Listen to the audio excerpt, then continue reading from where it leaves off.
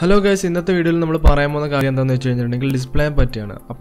Display is basically characters numerical representation. Display display connect displays.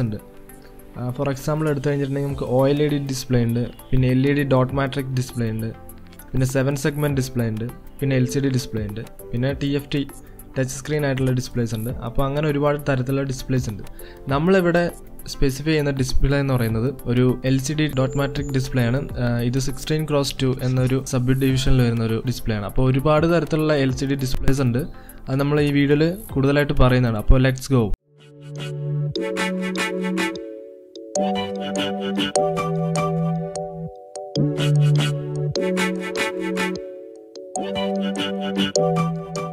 Okay guys, now we will LCD in LCD in the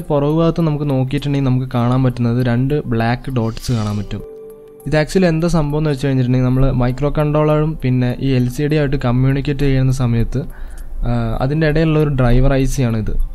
This is working data command.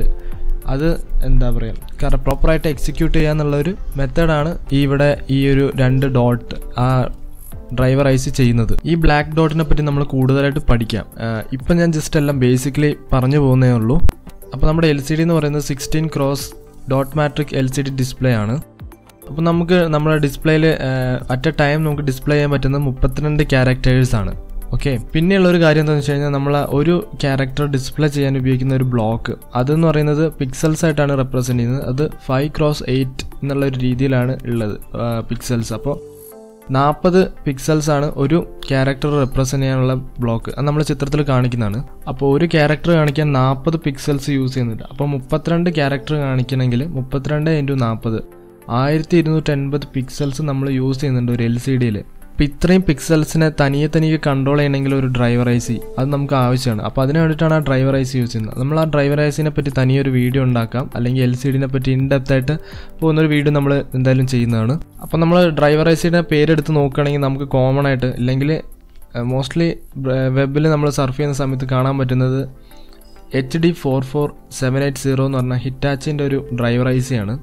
പക്ഷേ നമ്മുടെ മാർക്കറ്റിൽ ലോക്കലായിട്ട് കൂടുതലായിട്ട് ഞാൻ കണ്ടത് RG1602A എന്ന് പറയുന്ന ഒരു ഡ്രൈവർ IC ഉപയോഗിച്ചുള്ള ഒരു LCD, പിന്നെയുള്ളത് JHD162A. ഈ രണ്ട് മോഡലുള്ള ICയാണ് ഞാൻ കൂടുതലായിട്ട് കണ്ടത്. കാരണം ഞാൻ വാങ്ങിക്കുന്ന IC മൊത്തം ഇങ്ങനത്തെ, ഞാൻ വാങ്ങിക്കുന്ന LCD മൊത്തം ഇങ്ങനത്തെ ഒരു LCD ആണ്.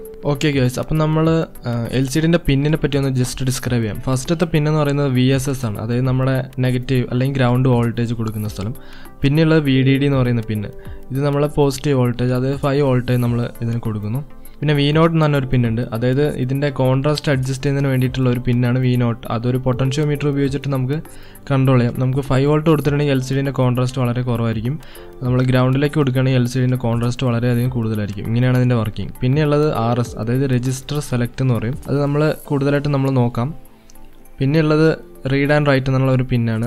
ഇത് നമ്മൾ ഡീഫോൾട്ടായിട്ട് ഗ്രൗണ്ടാണ് ചെയ്യുന്നത്. കാരണം എന്താ വെച്ച് കഴിഞ്ഞാൽ ഇത് റൈറ്റ് എന്നുള്ള ഒരു മോഡിലാണ് വർക്ക് ചെയ്യുക. അപ്പോൾ 1 എന്നുള്ള, അതായത് +5 വോൾട്ട് നമ്മൾ റീഡ് ആൻഡ് റൈറ്റിന് കൊടുക്കുകയാണെങ്കിൽ ഇത് റീഡ് എന്നുള്ളൊരു മോഡിലായിരിക്കും വർക്ക് ആവുക. അപ്പോൾ നമ്മൾ റീഡ് എന്നുള്ള മോഡ് ഡീഫോൾട്ടായിട്ട് നമ്മൾ എവിടെയും യൂസ് ചെയ്യുന്നത് ഞാൻ കണ്ടിട്ടില്ല. നമ്മൾ റൈറ്റ് എന്നുള്ള മോഡിലാണ് ഡിസ്പ്ലേ ചെയ്യാനുള്ള രീതിയിലാണ് എല്ലാവരും വർക്ക് ചെയ്യുന്നത്. ഓക്കെ, പിന്നെയുള്ള എനേബിൾ പിൻ എന്ന് പറഞ്ഞാൽ നമ്മൾ ഓരോ പ്രാവശ്യം ഡാറ്റ കൊടുത്തതിന് ശേഷം നമ്മൾ അപ്ഡേറ്റ് ചെയ്യുന്നതിന് വേണ്ടിയിട്ടുള്ള ഒരു പിന്നാണ് എനേബിൾ പിൻ. അത് നമ്മൾ ഡീറ്റെയിൽ ആയിട്ട് നമ്മൾ വേറെ വീഡിയോ ഇറക്കുന്നുണ്ട്, അതിൽ ഞാൻ ഫുൾ എക്സ്പ്ലെയിൻ ചെയ്യാം.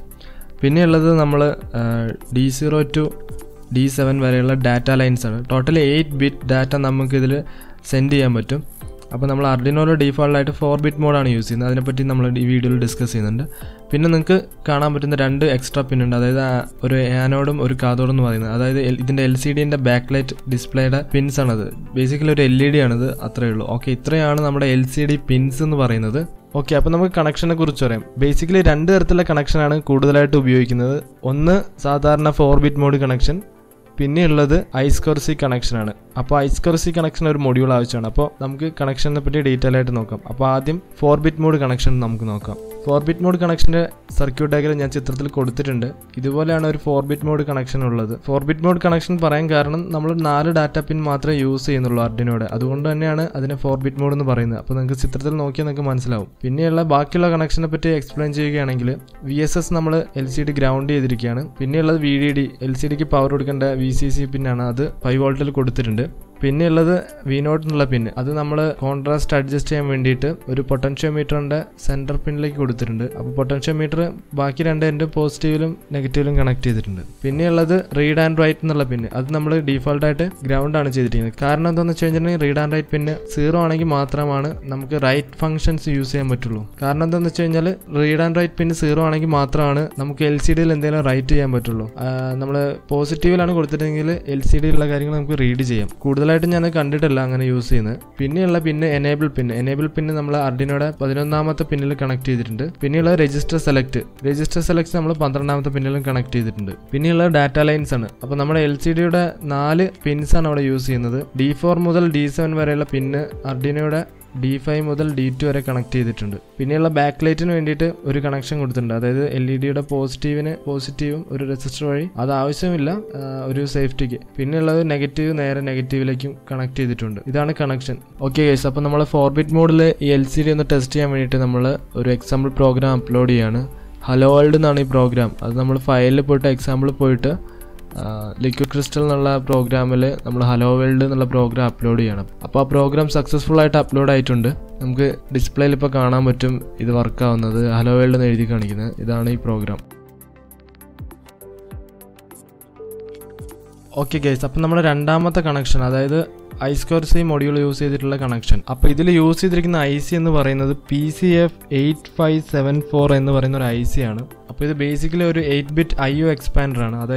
അതായത് ആർഡിനോയ്ക്ക് 8 പിന്ന് കൂടുതലായിട്ട് ഇതിന് കൊടുക്കാൻ കഴിയും, നമ്മൾ ജസ്റ്റ് I2C കണക്ഷൻ യൂസ് ചെയ്തിട്ട്. അപ്പോൾ ആ ഒരു IC യൂസ് ചെയ്തിട്ടുള്ള ഒരു മൊഡ്യൂളാണ് നമ്മൾ I2C മൊഡ്യൂളായിട്ട് നമ്മൾ LCDയിൽ കൊടുക്കുന്നത്. അപ്പോൾ ഇതിൻ്റെ ഒരു പ്രത്യേകത എന്താണെന്ന് വെച്ച് കഴിഞ്ഞിട്ടുണ്ടെങ്കിൽ നമുക്ക് ഈസി ആയിട്ട് കണക്ഷൻ ചെയ്യാൻ പറ്റും. വേറെ ഒരു വയറിങ്ങോ കാര്യങ്ങളോ ഒന്നും ചെയ്യേണ്ട, റെഡി ടു യൂസ് ആയിട്ട് യൂസ് ചെയ്യാൻ പറ്റും. ജസ്റ്റ് ഈ മൊഡ്യൂൾ ഇതിൽ സോൾഡർ ചെയ്ത് കഴിഞ്ഞിട്ടുണ്ടെങ്കിൽ. അപ്പോൾ ബേസിക്കലി ഇതിൽ വരുന്ന കണക്ഷൻസ് എന്ന് പറയുന്നത് 4 കണക്ഷൻസ് ആണ്. അതായത് VCC പവർ ചെയ്യാനുള്ളതും, പിന്നെ നമ്മൾ ഗ്രൗണ്ടിലേക്ക് കൊടുക്കാനുള്ളതും, പിന്നെയുള്ളത് SDA SCL, അതായത് സീരിയൽ ഡാറ്റ സീരിയൽ ക്ലോക്ക് എന്ന് പറഞ്ഞ 2 കണക്ഷൻസ്. അത് നമ്മൾ ആർഡിനോയുടെ A4 A5 എന്നുള്ള പിന്നിലേക്ക് കൊടുക്കുന്നു. ഇതാണ് അതിൻ്റെ സീരിയൽ ഡാറ്റ സീരിയൽ ക്ലോക്ക് പിന്ന്. അപ്പോൾ ഇങ്ങനെയാണ് ഇത് വർക്ക് ചെയ്യുന്നത്. അപ്പോൾ ഇതിന് അഡീഷണൽ ആയിട്ട് വേണ്ട കാര്യങ്ങൾ എന്താണെന്ന് വെച്ച് കഴിഞ്ഞിട്ടുണ്ടെങ്കിൽ ആർഡിനോയിൽ പോയിട്ട് നമ്മൾ I2C LCDക്ക് വേണ്ടി പ്രത്യേക ഒരു ലൈബ്രറി ഡൗൺലോഡ് ചെയ്യണം. ആ ലൈബ്രറിയുടെ ഫയൽ ഞാൻ താഴെ ഡിസ്ക്രിപ്ഷൻ ബോക്സിൽ കൊടുക്കാം. ഓക്കെ, നിങ്ങളത് ഡൗൺലോഡ് ചെയ്ത് നിങ്ങൾക്ക് യൂസ് ചെയ്യാം. അപ്പോൾ ഇങ്ങനെ ചെയ്യുന്നത് വഴി ഈസി ആയിട്ട് നമുക്ക് കാര്യങ്ങൾ ചെയ്യാൻ പറ്റും. പിന്നെ പ്രോഗ്രാമിൽ ചെറിയ വ്യത്യാസം വരുന്നത് മാത്രമേ ഉള്ളൂ. ജസ്റ്റ് ഒരു ഹെഡർ ഫയൽസ് കൂടുന്നത് മാത്രമേ ഉള്ളൂ. ബാക്കിയെല്ലാം സെയിം തന്നെയാണ്, സാധാരണ LCD യൂസ് ചെയ്യുന്ന പോലെ തന്നെയാണ്.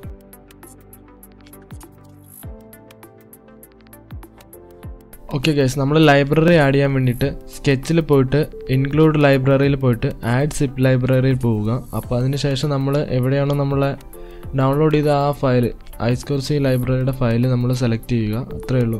ഇത്രയും ചെയ്ത് കഴിഞ്ഞാൽ ലൈബ്രറി ആഡ് ആകുന്നതാണ്. അതിനുശേഷം ഈ ലൈബ്രറി നമ്മൾ ടെസ്റ്റ് ചെയ്യാൻ വേണ്ടിയിട്ട് ഫയലിൽ പോയിട്ട് എക്സാമ്പിൾസിൽ പോയിട്ട് നമ്മൾ നോക്കുമ്പോൾ I2Cയുടെ ലൈബ്രറി ഫയൽ കാണാം. നമുക്ക് അതിൽ എക്സാമ്പിൾ സ്കെച്ച് യൂസ് ചെയ്ത് നമുക്ക് പ്രോഗ്രാം ചെയ്യാം. ഓക്കെ, എല്ലാവർക്കും എൻ്റെ ഈ എപ്പിസോഡ് വളരെയധികം ഇഷ്ടപ്പെട്ടു എന്ന് വിചാരിക്കുന്നു. നമ്മൾ അടുത്ത എപ്പിസോഡ് ഉടൻ തന്നെ അപ്ലോഡ് ചെയ്യുന്നതായിരിക്കും.